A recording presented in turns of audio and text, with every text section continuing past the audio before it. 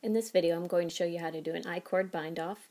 When you're ready to bind off, you're going to cast on some new stitches onto the left needle tip using a knitted cast on. My I-cord is going to have 5 stitches, so I'm going to cast on 5 stitches onto the left needle. 1, 2,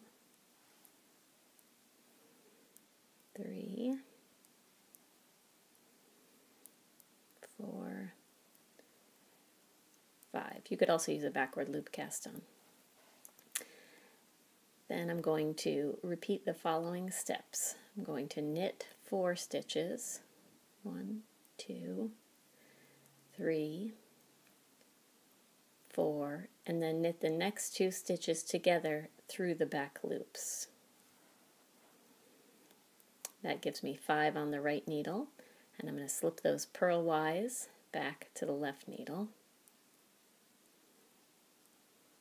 And then repeat knit 4, 1, 2, 3, 4, and when I go to knit 2 together through the back loop, I should be closing that gap with the decrease. I'm attaching the I-cord to the body of my work. Slip 5 back, 1, 2, 3, 4, 5.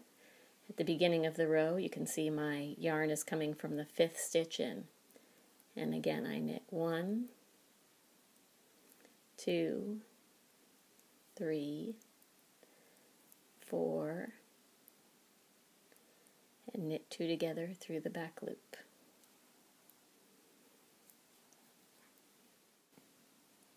Once you've done a bunch of rows of your I-cord bind off, you'll be able to see the I-cord laying against the edge of your work. If you find that it's a little bit tight, you can use a larger needle size in your right hand to work the I-cord, and that will give it some more stretch. When you get down to the end, you'll have 1 stitch on the left needle, and you'll want to slide your stitches back and do that last row so that you end up with the stitches remaining on your right needle. So I've knit 4, knit 2 together through the back loop. Now I've got 5 stitches left. If I had done a 4-stitch I-cord, I would have 4 stitches left, or a 3-stitch, I'd have 3 stitches left. For those last stitches, once you slide them back, you're going to do 1 more row of I-cord, but in this time, instead of attaching it to anything, we're going to bind it off as we work the row.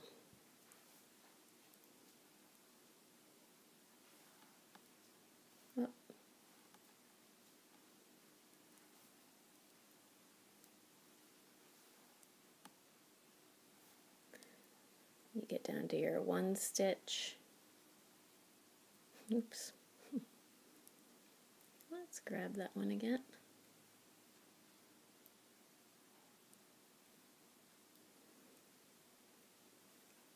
Get down to your last stitch. You can cut the yarn.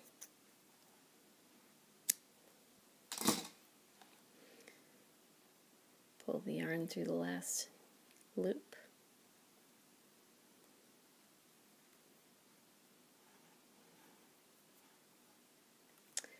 Now we've got the 2 ends of our I-cord. Not looking so neat at the moment, but you can use one of your ends, or the end, I guess, at the end there, to weave those together.